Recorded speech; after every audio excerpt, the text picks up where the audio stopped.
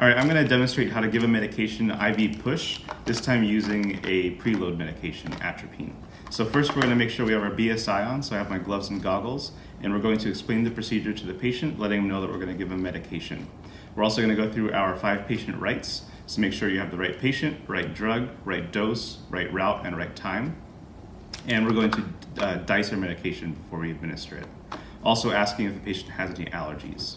So before we dice this, I've already diced my fluids and we already have an IV line established. So I'm just going to check the patency to make sure that this IV is flowing correctly. So we'll open it up. It looks to be flowing well and I don't see any signs of infiltration. So I'll put that down to TKO for now.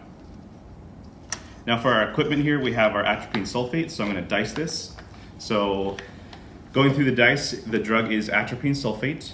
The dose that we're going to give is going to be 0.5 milligrams. The integrity of the package looks good. The clarity we cannot see yet, and the concentration is 0.1 milligrams per ml. So with that concentration, we're going to push 5 mLs to get that 0.5 milligrams. And also the expiration date is 8 of 2016. So to open this up, there's a little open tab here. Make sure you find that. Push in and lift that up. And we're going to dice this one more time outside of the package. So it's atropine sulfate. The dose we're giving is 0.5 milligrams. The clarity looks good, the integrity looks good, and the concentration is still 0.1 milligrams per ml, and expiration date is the same. So we're going to pop both of these caps off, and we're going to screw these two together until you meet some resistance. And we're going to make sure there's no bubbles, and we're going to zero this out.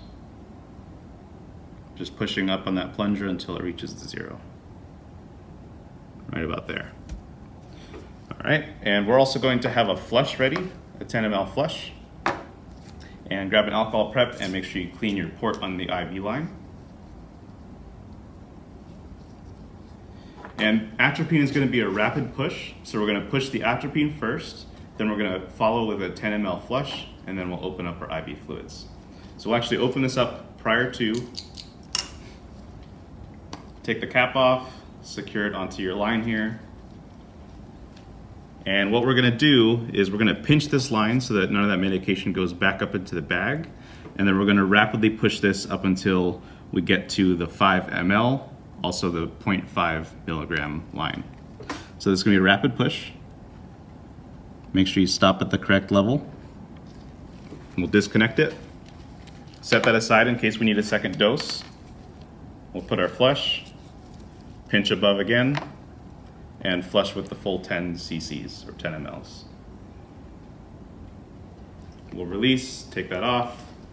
IV still running, we'll let that run for just a little bit. We'll set it back to TKO, and we're gonna reassess our patient, looking for any adverse effects, making sure we get the desired effects, and make sure that our medication worked. And if for some reason it did not, we always have that second dose of 0.5 milligrams to give again later on.